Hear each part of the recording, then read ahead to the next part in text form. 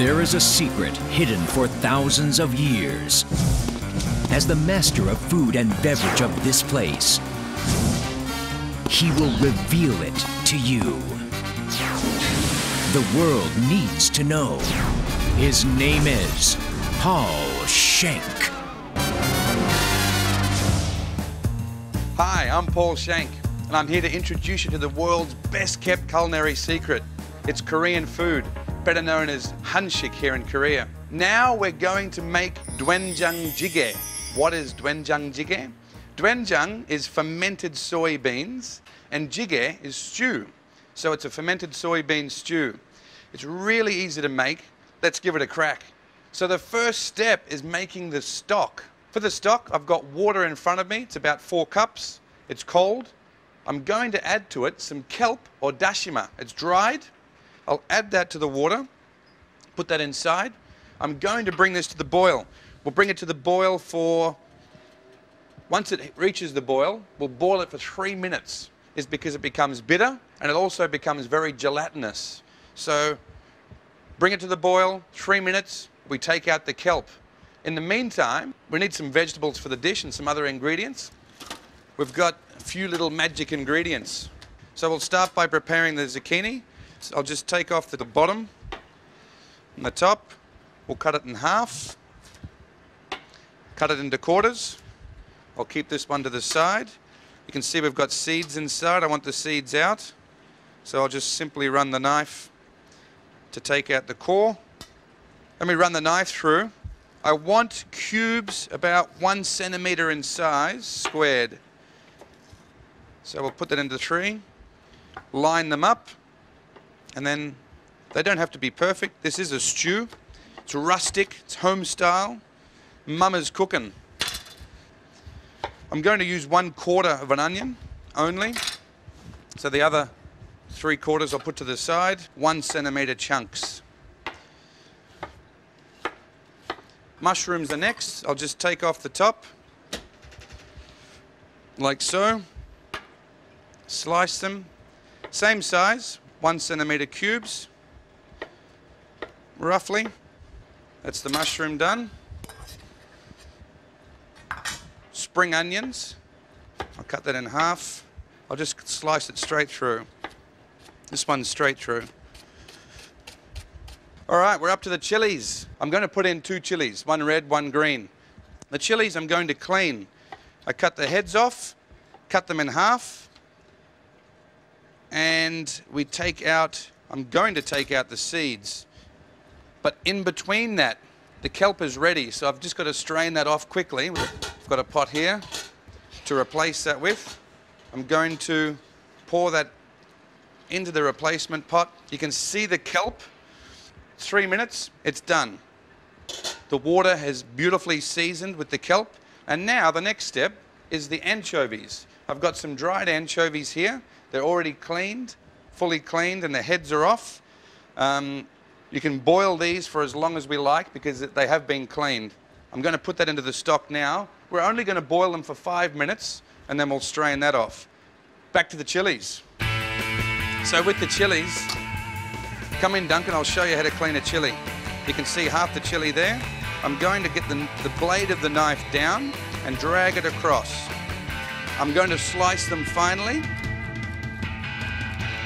Gorgeous taste and the brilliant smell and a great look to the dish. Okay, chilies are ready. My stock is right in front of me. I've got to get cracking with this. It's been boiling for 5 minutes with the anchovies. That's ready to strain now. I'll bring that here. See the anchovies going in. So that's our stock ready for the next step. I've got the magic ingredient, doenjang here. So this is doenjang, like I said. So half of this, I'll bring it to the boil and of course taste it. So I've got some garlic to go in. I just want 1 spoon. Nice garlic aroma. Gochujang, dried chili powder. This is what makes it so delicious. We'll mix this up with the doenjang. Keep boiling or simmering. We're going to simmer this for a further 15 to 20 minutes. Normally for Doenjang jjigye, you could use any cut of beef, honestly. It's a real farmer's dish.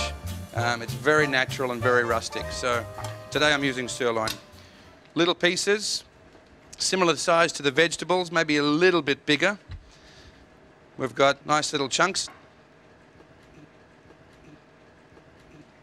So we're not pre-sauteing it or pre-seasoning it. We're going to put it in the pot in the middle. Look at that. Okay, I've just got to take this off the boil. I'm going to introduce a little burner. Now, my Dolsot pot, the beautiful dish here, does not work on my induction, so I've had to bring in some gas. We'll turn that on, get it heated. I've got my stock ready. I'm going to put in the stock to my ingredients. Oh yeah, look at this. Gorgeous. This will be enough to that point there. We're going to bring it to the boil, say 10 minutes or simmer. I'll turn it down, we'll simmer it for 10 minutes, and then we've got one little final touch to do, and we're good to go. Okay, my Doenjang jjigye is almost ready. We've got the final ingredient that I need to go grab. Come with me, Duncan, we'll go grab it. Where is it? So here it is, tofu. Now tofu is another incredible ingredient or incredible product that comes from the ingredient soybeans. You can't believe that tofu, which is so soft and mild and subtle, is from the exact same product that doenjang is from. Obviously a totally different process in the production, but another wonderful product from soybeans. So we take out the tofu from its liquid. This is a hard tofu. There's two types, soft and hard. This one is hard. Although, I like how they say it's hard, it's still very soft. You've got to be very delicate with it. So I'm just after pieces about 1 centimeter thick. Tofu is an incredible ingredient that gives it a great texture. So we simply put this tofu into the Doenjang jjigye. You can see that it's ticking over, simmering nicely. This is only going to be a couple of minutes out now. I would say 4-5 minutes like this, and we're good to eat. We're ready to go. All right, we're almost ready to go. I've just got to give it a taste and make sure I'm happy with the recipe. You know, of course, the chef has to taste everything you make. And that's why or how you know if it's good or bad. Ah, that is gorgeous. That is incredible. I absolutely love the flavor of doenjang and Doenjang jjigye. So there we have it. I'm going to put a nice garnish on top. It's just some green onions, julienne, a little bit more chili, as if you haven't had enough. We've just uncovered another world's best kept secret. This is Doenjang jjigye, also known as fermented soybean stew. You know, this is an absolute Korean classic. It does take time to get used to this one, but it's a gorgeous dish once you are used to it. I hope you enjoy making it, and better still, hope you enjoy eating it even more.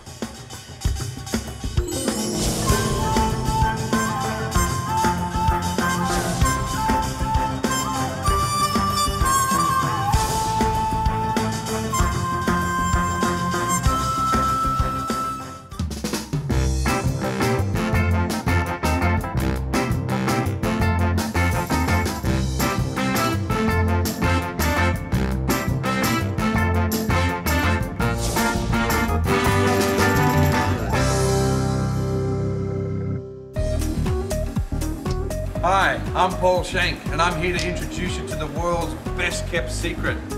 Korean food, better known as hanshik here in Korea. I've got in front of me a big bowl of steamed, soft, gorgeous rice. Today that gives away my theme for my recipes. I'm making ssambap.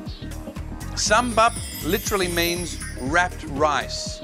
And wrapped rice comes in so many varieties in Korea. Rice is the staple. Now it's time for us to give these recipes a crack I've got to go to the fridge for the first recipe, so come with me. Okay, for the first dish, I need cabbage. Cabbage is there. And I need mushrooms. I've got my mushrooms too. All right, so I've got my cabbage and my mushrooms. For the cabbage, I'm going to use the outer leaves purely as the wrap. All right, we'll cut that in half. I'll take out the core. And what I'm after is the outer leaves. So I want this part of the cabbage only. We just pop that into our steamer. This is literally just water steaming. And I'll cover that back up. 10 minutes. 10 minutes we're going to steam that for. In the meantime, I need to put in mushrooms into my rice. I'm going to do a fine dice. So I need to just take off the top layer as well. We'll slice it thinly. And then turn it around to dice it. Okay, my pan's hot, ready for sauteing the mushrooms. I'm just going to put in a dash of oil. My cabbage is steaming there. In go the mushroom. I'll saute just a little of it, half touch of salt. Of course, salt is flavor. It's that simple. Very quick saute, hyogo mushrooms. So I just need to take out some of this gorgeous steamed rice. I'm going to mix it up with the mushroom. So as you can see, this is an ideal dish for vegetarians. Seasoned sauteed mushrooms. Mushrooms is one. Touch of sugar. Salt, once again, salt is flavor, so a little bit of salt. I've got black sesame seeds. Sesame gives a great distinct flavor, so a good pinch of sesame seeds. Lemon juice, a couple of teaspoons of lemon juice. Gives it a nice tart flavor, and to give it a bit of sharpness, we've got vinegar.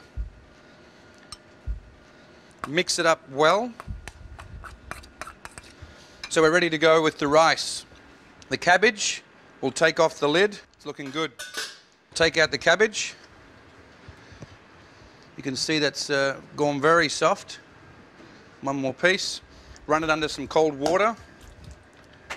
Cold water will instantly stop cooking that. Okay, so the cabbage has cooled.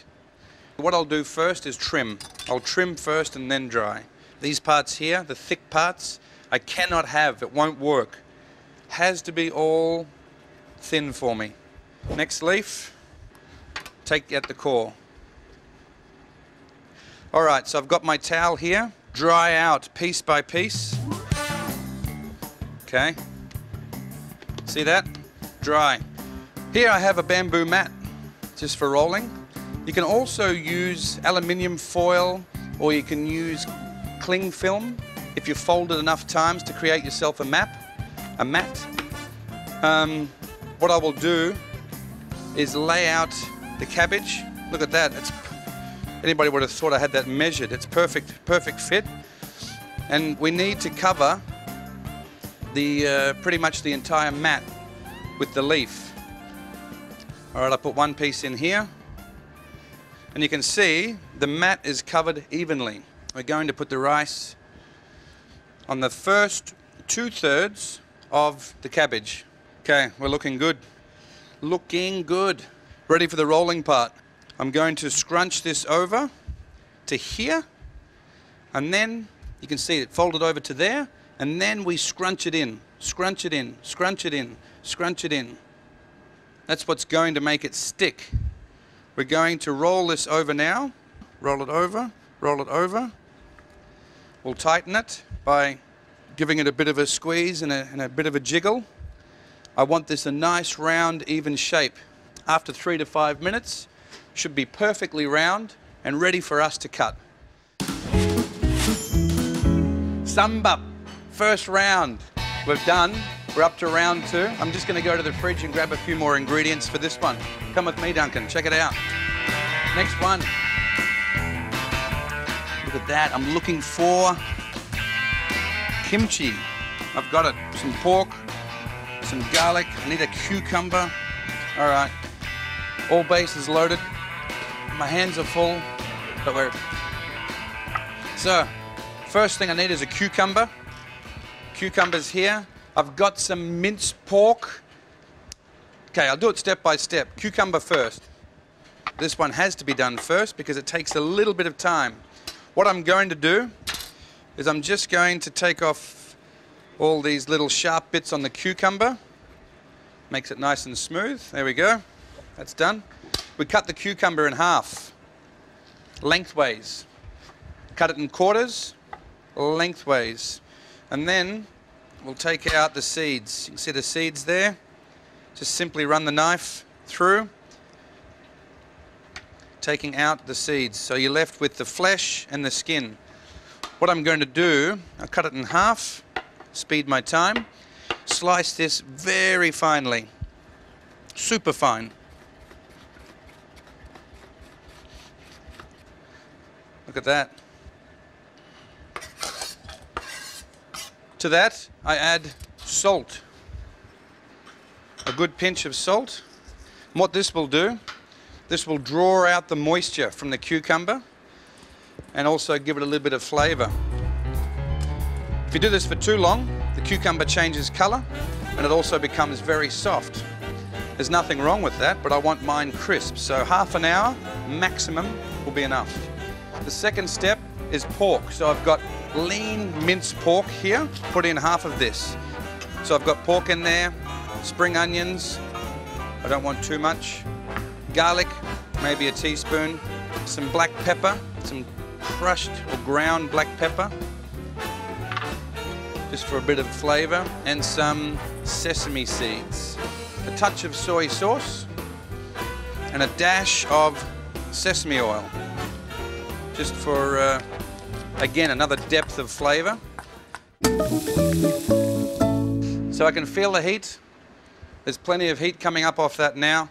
I will give it a dash of oil, just for a bit of lubrication. And I'll put the pork in there. And I want to keep stirring it while I'm cooking it. If you don't like pork or you don't want pork, you can certainly use another vegetable type of filling. So I'll grab the bowl. Duncan, come on in, have a look at that. You can smell it. I mean, the gorgeous aroma of the pork, the soy sauce, the sesame oil. Mixing this up with some rice and kimchi, you can't go wrong. Look at that. Now we move it over here. Maybe just a little bit more than half rice, half pork. And we'll mix it in well. Okay, something's missing. I forgot the cucumber, the pickled cucumber that I had sitting aside here. That's okay. I've got to add it to the rice and to the pork mix. I'm going to add half to begin with, and I'll see if it's enough. All right, so we're ready for the pork filling. I've laid it out, and I'll show you simply the strategy to wrapping this, or the process to give it that flavor.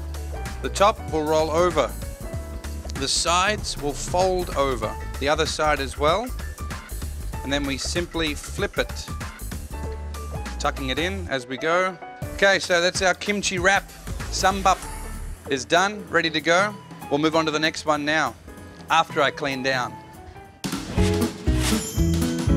Okay, round 2 is over. Round 3 is coming up. It's the dashima ssambap. The main wrap is we're going to use this gorgeous thing. This is kelp, seaweed, or also known here as dashima. And what I'll do is I'll put a few pieces in the hot water. In the meantime, I'm just going to get some green, I want the green part of the spring onions. Very finely chopped. This is for colour and for flavour, of course. This ingredient here is the salted pollock roe. Now, pollock is a fish that's found commonly in Korea. It's a saltwater fish, actually a brackish water fish. And this roe is the egg of the fish. It's salted, pickled, and like most things in Korea and Korean food, it's great example of slow food. And you'll see that it's got hundreds and thousands of eggs inside. And that is the salted Pollack eggs that are pickled, fermented. I'll scrape them up, put them into the mixture for mixing. See, the rice is still nice and moist. Still got moisture, texture. That's about how much I want. I've got sesame seeds here, a good couple of pinches of sesame seeds, some sesame oil, just a dash to give it some viscosity or some fluid texture. Now, mixing this up. All right, so my mix is ready to go. You can see that there. Of course, I have to give this a taste test, make sure that the filling's good.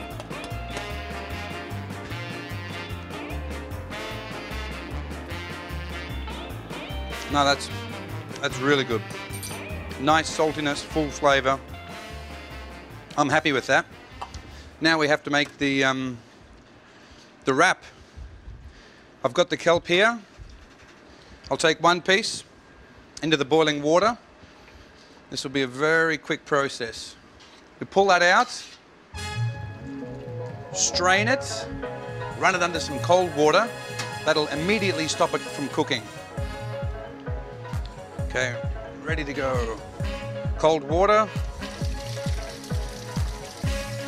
In Korea, this is grown prevalently. It's everywhere. And it's a great ingredient and used a lot in Korean food. I'll put it on my board. I'm looking for about 4 centimeters wide that we can wrap around. Duncan, come on in, have a look. I want to wrap this around to about that size. I want to dry the kelp because what's going to happen with the kelp, it's not as sticky as the other ingredients and it's not going to hold. So I really want it very dry. Okay, now for the rice wrapping part. I'll use my hands for this, and we're lucky for that. Put it inside here. At the end of the wrap, I'm going to press down. Come and have a look at this. I'm going to press down the rice, a couple of pieces of rice, to give me some stickiness. That's going to give it something to hold on to when it wraps around. Okay, that's one. We've got our 3 Ssambap's ready. Please, Duncan, come on in. You have to watch me unwrap the wrap. This is the thing that I made earlier, or the wrap that I made earlier with the cabbage. We're just going to unwrap the bamboo sleeve, and you will see that it's holding its shape like magic. I'm going to slice this. My knife needs to be a little bit wet, otherwise it sticks to the rice. So I want a wet knife. We take off the end. I don't want the end. I'm really happy with that. It's great. We're ready to plate. This is going to look nice. I've got 6 pieces of the dashima wrap, or the kelp wrap. This is flying fish roe, or the eggs of flying fish. Gorgeous golden colour. That's natural colour. You can see how they're just staying together. Okay, I'm just going to fill each one. I'll use the bowl as my guide. How healthy, how natural. We've got the kimchi wrap. 1, 2, 3 wraps. And then we've got the cabbage wrap that we made a little bit earlier. I'm going to put 5 pieces the same as the dashima wrap. Wow, doesn't that look gorgeous? You know, each and every one has a different filling, a different texture, and a different vegetable. The great thing about Ssambap, you can use whatever vegetable you like. Well, you can use many different types of vegetables. We have just uncovered another world's best kept secret. This is Ssambap, literally meaning wrapped rice. I hope you enjoy making it as much as I do, or as much as I did. Enjoy that, it's great.